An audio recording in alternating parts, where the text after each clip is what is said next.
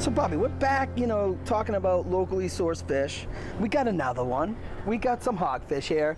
But on our dives today, we saw like so many hogfish. So many hogfish. It was crazy, huh? Yeah, they were everywhere. There's a lot. You know? There's talk about enacting some regulations so they stay sustainable. Right. But it is a great fish. Right. And that's part of the reason why, because people like the fish so much that there's some pressure on the industry right now. Sure. So regulate them. Let's regulate them. And that's all about the sustainability and the conservation that we've been talking about. If we don't do this now, we won't have any. Oh, we want our kids and our grandkids to be eating this stuff. Panko breadcrumbs, jalapenos, green peppers, red peppers. Nice. Now, why do I use the panko breadcrumbs? Why do you do that? I think the great thing about the panko breadcrumbs is they add a lot of texture to the dish without adding any flavor. Right. Okay. All right. Give it that crunch. Give it that crunch. So we've got that already. We've got our nice little piece of hogfish. Look how white that is. That is absolutely beautiful. That's why people love it. That's why it's my favorite fish in the Keys. Oh my goodness. All right. Some seasoned flour, salt, pepper, flour. Oh, nice. All pretty easy. Okay. Just put that in there. Yeah. All right. And then from there, we're going to put this right into this egg wash. All this is just some scrambled eggs. Yep. No big deal. Okay. Very simple too. Another kind of simple dish that people can do at home. Oh yeah, super easy. You can do this at home. That's why we try to do recipes that you can do at home on the show. You know, that's why. I mean, people are watching. They want to go to our website. They want to go to the Chef Bobby section on our website, scubanation.com.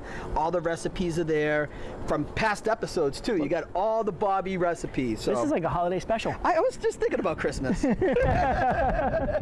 Hey, we've got some Florida weather rolling in, but you know, if you don't like the weather, wait 15 minutes. It'll change. It'll be right back, right? All right, here we go, right into the pan. Ooh, baby. Sounds so good. Yeah, it does. All right.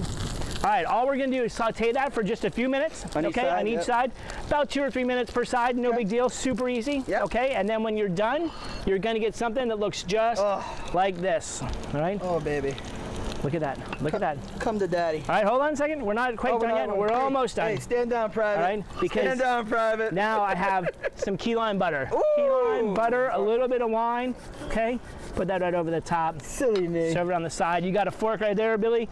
Dive in, check it out. Oh, you need extra butter. Yeah, hey, Billy C. It should be Billy M for more. We come up with a couple new. Look at how great that looks. Yeah, look how great that is. Oh man. So white, delicious.